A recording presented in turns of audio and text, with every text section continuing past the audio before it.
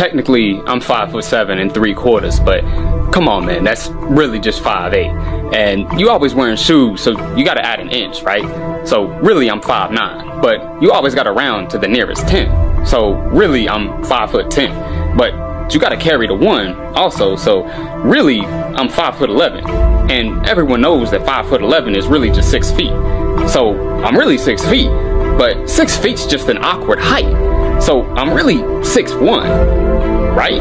But 6'1's a prime number. You can't just let it hang like that. So really, I'm 6'2". So I know technically it says 5'7³", but come on, man, I'm 6'2".